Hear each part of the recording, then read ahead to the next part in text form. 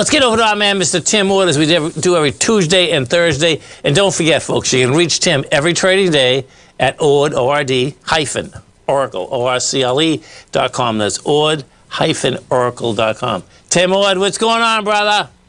Well, I was hoping for a little bit stronger week than what we had. I sent out a notice here probably 10, 15 minutes ago. I'm getting out of my long position. Yeah, so okay. We kind of look at it. Let's go to chart 1. Okay, yeah. Let's see. Let's get this up. Give me 1 second here. There we go. Okay. Okay, I have it. All right. Well, anyhow, we covered this before. We actually talked about it on your show, and it's a pretty simple method. It seems to work pretty well. This chart goes back to mid-2016, and the middle window there is the monthly SPX. Okay. And I use a candlestick pattern, and every time the monthly closed above, the monthly candle closed 50% above the upper Bollinger Band, normally you get a consolidation. And we did that in February, so I got that dark circle around it. I see. And so that kind of suggested March, may not be a banner month. And nothing real bearish. Sometimes you get decent declines on it. A lot of times you get kind of a sideways move the next month. So I'm thinking this month is going to be more of a sideways move, not a top of any consequence. But, some probably pullback next week. Matter of fact, seasonality-wise, is the 9th weakest week of the year. And actually this week is the 8th strongest week of the year. Okay. And this week is not strong. So maybe it's going to put more oomph to the downside next week. I don't know. I'll have to wait and see. And the second window up from the bottom is the SPX VIX ratio. It's a monthly chart, and it's got a little divergence there. The tan areas I pointed out where the SP's made higher highs, this ratio made lower highs. Okay. And last month we also made a lower high. So nothing significant, maybe just kind of a minor pullback for a month, month of March, and build some energy where another builds energy where the trend gets back up to, the 10-day up to 1.2 or something like that. But I don't see any top of any consequence. But we've been actually, it was wild, Tim. We've been trading in the same place for about 3 weeks now. Yeah. So we're probably kind of just stay here. And also the monthly, we're halfway over, and maybe the market's just due for a rest here, a mild consolidation. So let's flip to chart 2. Okay. Real quick. Yeah. This is kind of a chart. When I made this chart, anyhow, the top window is the 10-day, which is 2-week RSI for the SPX ratio, which is the next window down. Right. And so it measures the bond market against the equity market. And so if these two markets move opposite to each other in a strong way, it needs to rebalance is how I come up with it. And it seems to work pretty well. We hit about 68, 69 today, and we started backing off. And so it kind of gave me a cue that this probably rally is not going to continue. So, but anyhow, when the RSI of this ratio gets up around 70 and higher, normally, which is the third window down, which is the daily SPX, normally you get some sort of a consolidation. Not a big one. Sometimes you do, sometimes you don't. But usually you get a consolidation that could last a week or two. So I was thinking that's probably what we're saying here. We got a couple of them, end of February, only lasts a couple of days, and now we're kind of getting another one. So I think next week's probably going to be a down week and kind of matches that, the 9th weakest week of the year seasonality-wise. Yeah, and it seems like this ratio is almost like an early warning signal, right? Which is like, I kind of dig this. Yeah, right. Yeah, so it gets up there, so you can pay attention to it, and a lot of times they're just minor consolidations. All the blue marks on the SPX chart I got there. Yes, shows what happens. A lot of times they're just kind of a timeout in a weekly chart, or a 3, 4, 5 days. It kind of consolidates. The bottom signals work pretty well too. Matter of fact, this gave a bullish signal back in December. Which is circled in reds. That's when the RSI gets down below around 30. Yeah. The market was going up, and it wasn't a double top because this ratio was banging around the 30 range. So that was kind of a bullish situation, and it turned out to be correct. And it picked out some other lows in, looks like about March of 2023, it picked up that low. And so it's kind of an early warning sign. So, and we're down today. So I'm hoping it stays above my open price. I got long, but nothing real. It's just gobbledygook in here. So well, and it seems that I know because real bearish. I mean, the volume's going to be light today. That's what it looks like anyway. I mean, unless they come in with a huge amount of volume at the close, which we know they can. But right now, this volume's not that big, particularly going against Monday. Do you know what I mean? If we just keep it tight going against Monday, it's going to be lighter than Monday, so pretty wild. Yeah, but we're going to be a little bit higher than yesterday because we already are. Yeah. So we're going to be higher than yesterday. Here, just stay right there, Tim. Tim Wood, Tom O'Brien. We're going to be coming right back, folks. We're bisecting and dissecting this market. We have the Dow down 306, NASDAQ off 126, S&P's down 40. Tim and I come right back, folks. Welcome back, folks. Tim Wood, Tom O'Brien. We do appreciate you growling and prowling with us out here. We have the Dow. The Dow is off 280. You get the NASDAQ off 116. S&Ps are off 37. We're talking with our man, Mr. Tim Wood, and we're looking at some charts right now. Okay, Tim, we're ready. All right, let's go to chart 3. Okay. Yeah, here's what I thought was going to happen. And again, I sent out a brief report selling my position probably about a half hour ago. But anyhow, back on, I don't know, I had it circled in volume there on the chart. I see it, yep, 5 days ago. If you go up, that's a high volume day. A lot of times those high volume days are tested. I thought we'd at least get back to a high volume day, and we never did touch it. So that was my scenario. And the reason why I did go long, we had, on that day, we had a trend close of 1.21. The day before, we had a close of 1.15. The day before that, we had 260 downtick reading. Anyhow, it's kind of gobbledygook, but anyhow, it kind of leaned bullish. So I know the downtrend wasn't going to do much, so they're going to try to rally it. And I thought they'd get back to that high. And, I guess they could do it tomorrow, and maybe not. But that was my upside objective. And the thing kind of just started falling apart today, so I just getting out and say, heck with it. I'll look on the next trade. I'm with you. But here, let's just go to the gold issues. There's quite a bit of stuff going on here. Okay. Hey, Tim, so listen to this. And folks, listen to this. It's kind of cool what's been happening in gold. And, we know from history, we haven't got a lot of gold calls here, thank God. Because when all the gold calls come in, that's when the turn comes. But check this out, Tim. Yesterday, and if you haven't seen this yet, today's Wednesday, right? Yeah. Yesterday, in the front page of the Wall Street Journal, folks, was gold. Now, I don't think I've ever seen, I might have seen it in the front page of the Wall Street Journal, Tim, but not like it was yesterday. And I'm saying to myself now, this is pretty cool because I don't see a lot of excitement around the gold market, but yet between Bloomberg has done a couple stories. The Wall Street Journal has done a story right in the front page. And what they're all talking about, folks, is that the aspect of, which is kind of, so check this out, Tim. This is kind of weird, actually. That the gold ETFs, right?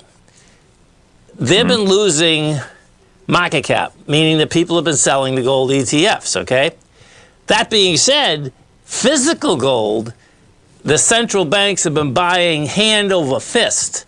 You're talking about double and triple what they normally buy. So when I saw this, I says, man, this is kind of interesting. And where I went, Tim? I went, that chart that you showed us that when you go from minus 300 and then up 1,000 or whatever, and that's the middle of the run. When when I saw this, I says, 18-day average, I think, up-down volume. Yes. Whatever that was. Yes.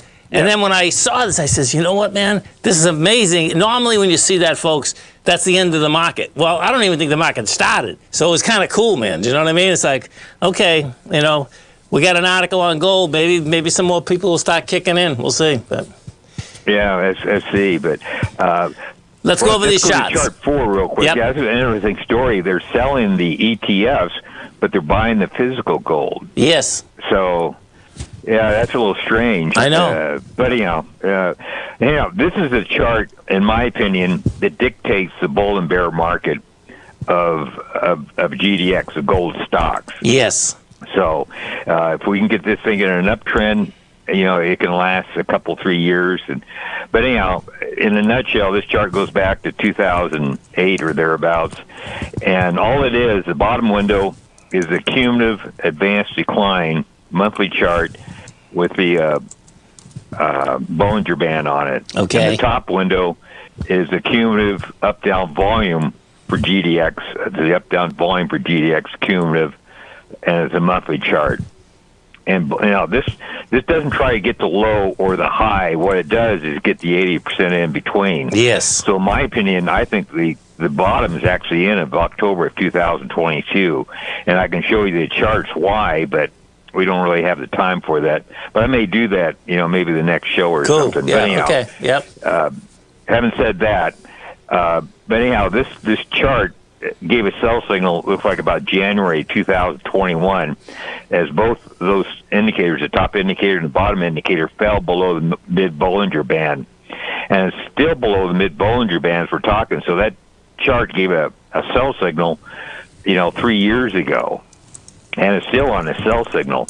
So even though there have been some rallies in the gold stock, the whole market's actually been pretty weak because it actually measures the up volume and down volume, and it also measures the advanced and decline. Right. So since 2021, the advanced decline for GDX has actually been in a downtrend. And so there have been short-term pops, but there's never been any fall-through to the upside, at least not yet. And so once this gets above the mid-Bollinger Band, then that'll be the time when most stocks, gold stocks, no matter what they are, will start responding. And so, a lot of these stocks, even though the market takes them is higher now than it was back October, most gold stocks are actually below the October lows. Yes, they according to this chart. Yeah. So it's real misery, right? So misery's good because it's kind of like the phoenix coming out of the ashes, right? And so we're kind of into that stage. Are this indicator on a bicycle yet? No, it's not. But let's go to chart number 5. Hey, let me ask you something first. I just figured out what you're doing here, man. This is kind of cool. Meaning on this ratio. I was following you along what you're doing, but I'm just realizing. So what did you do? You took the formula from the arms, right? And then you're doing it with the ratio with the GDX, right? Because up-down volume, right? Well, yes, it's advanced decline. Yeah. Right, the Bollinger Band, and also the up-down volume is a cumulative, though. I like it. No, I get. Okay, I see a cumulative, though. Okay, cool, man. I like it. Yeah, so it. I'm just trying to figure out how you get all these. It measures the strength in the GDX market. Yes. Because it takes in advanced decline. Yep. It takes in up-down volume. That's pretty much all the. That's what GDX is. No, I know, man. I'm digging it. Okay, cool. Yeah, so it really gives a great picture. It gave a sell signal back in late 2011 and remained on a sell signal all the way into 2016. Right.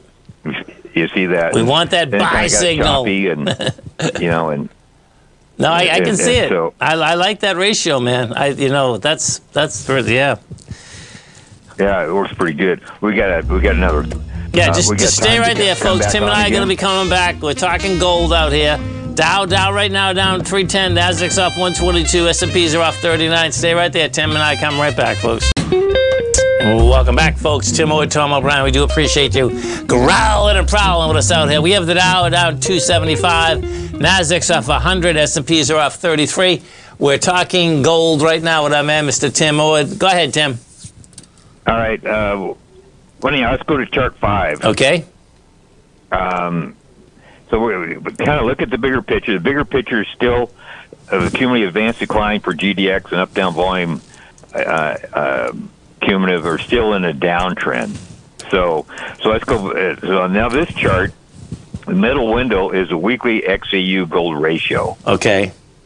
And so this gives, it gives more signals and stuff. And the last signal that occurred, we got one here just recently, because this chart is a weekly chart, but the important signal I think it came in 2022, July, September of that pointed out. That's when the RSI of the weekly ratio gets below 30. Then all those blue lines across there is when those signals were occurred. Yes, and it comes out pretty accurate. So I know, man. This is So when the weekly XAU gold ratio goes through the floor, actually it's bullish. Right. But you got to wait till the RSI gets down below 30, then it turns up. Then that's the signal. And we just had one here in mid-February, I think it was, or something. But anyhow, we just got a buy signal, and it's starting to go up. What I want to talk about is the weekly XAU ratio, or the weekly XAU bottom window. Okay. You got a trend line connecting the highs going back to 2000. I see that. Yeah. So that looks like a head and shoulders. And to get through that trend line, you're going to need a sign of strength. So now if you do get the sign of strength, that means there's a lot of energy going into the XAU. And if you go back to chart number 4, okay, if you do that, the window of the monthly GDX chart, yes, which is the middle window, yeah, so that's the same line there, but it's on the monthly chart. Oh, I see. I got it. Yep, I got it. Through this trend line. It's right where the arrow is. That's what we're looking for, folks, to cut that trend line. Nice. Yeah. Yep. Yeah. Cut your. If you get a sign of strength there, most likely both those ratios, or the up down volume and the cumulative advanced decline, most likely will get through that mid-Bollinger Band. Right. So I'm assuming, but if you get a sign of strength that big, because this is on a monthly chart and a weekly chart, you're going to see some fireworks going on. And that's what has to happen to get both those up-down volume advanced decline indicators to get above the mid-Bollinger Band. And I think that's what's in front of us. If you notice, we've been in the sell signal since 2021, which is abnormally long. Most of these signals last a couple of years. Well, we had a 4-year downtrend starting 2012, went down for 4 years. Well, we've been going down since 2021 on both of those cumulative advanced declines. So we're due for something other than down. Right. So I'm thinking we got time-wise looking pretty good, and so I'm thinking there's going to be a burst of energy. And I think this year, but I kind of called wolf before and it never really happened. No, listen, man. You know what the cool thing is that we broke highs. We're set up for it. Yeah, we're set up for it. I mean, when you break highs, there's nothing on the left-hand side now, folks, of the physical gold contract. And in fact, you know what? Hey, check it out too. There was an article. Some of these articles, man, you just can't. There was an article on Bloomberg, and this was yesterday, folks. Okay, and they were claiming that the futures have never been that high for the CTAs. The CTAs, folks, are all trend following, advisors. The bottom line is that it had been that high. If you look at another article today, it's something like 500 and something thousand longs, and right now in the futures market, Tim, we're at like 466 or something, 466,000 longs. Yeah, they're piling in, and listen. We know that if you don't know the CTAs, folks, what happens? That's the guy that bought the Boston Red Sox. That's the guy that bought the Celtics. When you get it right, and you follow a trend, man, you get it really right. You know what I mean? So, right. So. They're giving us a little hand here, Tim. That's for sure. Yeah. So anyhow, this chart number 5, it gave a buy signal, so we're on a buy signal right now.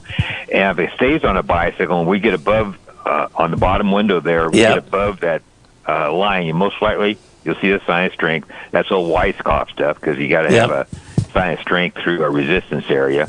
So I'm thinking that's probably what's going to happen. And when I'm looking at this, Tim, we're laying right at it, right?